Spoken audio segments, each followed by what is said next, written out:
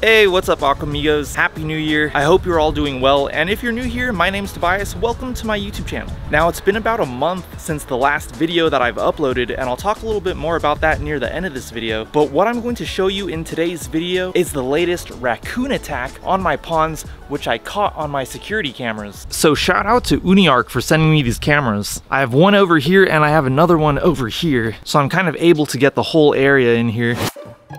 Alright guys, so here's the security camera footage. As you can see up in the top right, the raccoons are kind of coming out of that bush up there. You can kind of see their eyes glowing, which is pretty crazy. But yeah, just really quick guys, I just wanted to mention, as you can see in the upper left of the screen, this footage is from November 26th. So this footage is like, you know, over a month old, and like I showed you earlier, I do have 2 security cameras out there, but it turns out that back in November, I only downloaded the footage for one of the cameras. So today I actually tried to go back into the DVR and download the footage from the second camera, but the DVR had already recorded over that footage, so I totally lost the footage from that second camera. I'm still kind of learning how to use this security camera system, so yeah, that's kind of what happened there. But yeah guys, as you can see, the raccoons are just walking directly on top of that pond netting. It's pretty crazy. They're climbing over that intake bay, and these are, in my opinion, I think these are like full-grown raccoons. I'm not 100% sure, but they look pretty large.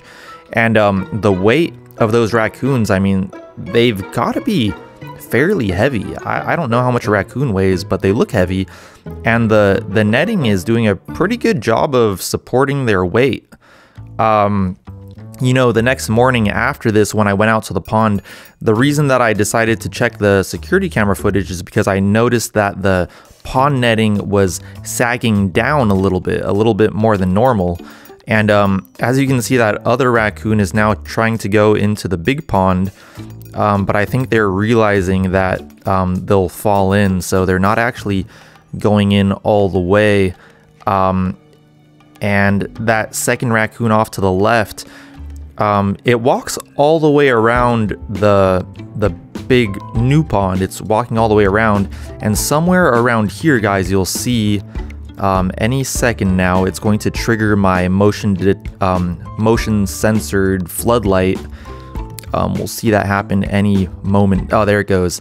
Yeah, it just triggered the motion detector on that floodlight, and the light turned on, so it got brighter right there. But yeah guys, as you can see, the raccoon on the right hand side, it looks like it's trying pretty hard to get through that net.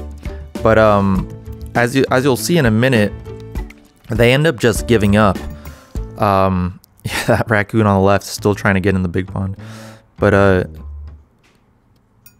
here we go guys. Any second now they're kind of just gonna scurry away, because I think they realize they're not getting in. And they seem way more interested in this pond, because I think they're able to smell the fish or something. That's what I'm guessing. I don't know what that little glitch right there was. I'm not sure why that happened. I have a feeling it happened because I downloaded this footage onto a memory stick that I did not format to the DVR. So that's probably my fault, but yeah, that's the footage.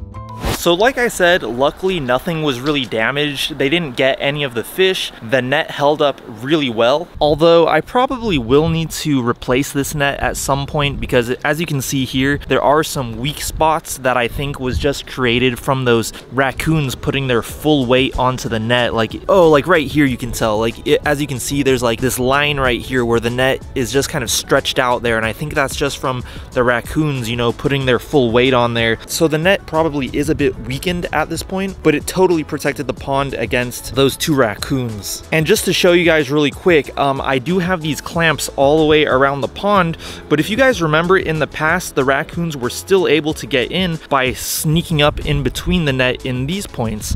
So what I did is, in between every 2 clamps, I actually put a stake in the ground, so the net is actually stuck into the ground, so the raccoons can't climb up in between the clamps anymore. They can't lift this part of the net up. So I have that going all the way around the pond as well. So those stakes that I have going around the pond are a huge help as well. As you can see, I have another one right here. I have them all the way around. So yeah, guys, luckily everything is good with the ponds. When it comes to me not uploading a YouTube video for a month, pretty much what happened, if you guys remember my girlfriend Gabriela, she came to visit me, and then we both went down to Mexico for a week, down to San Luis Potosi, if you guys are familiar with that area. That's where we were. And then when I came back, I had a ton of work to do at my, I guess you could call it my day job. I had a ton of work to catch up on when I came back. Sorry guys, it was getting pretty windy out there. I'm not sure if you were able to hear me, but yeah, it more or less just turned into like a really busy month. But anyways, when it comes to 2024, the new year, there are a couple things happening in the very near future. I'm going to be at both CES in Las Vegas, and I'm also going to be at NAMM in Anaheim, California near the end of the month.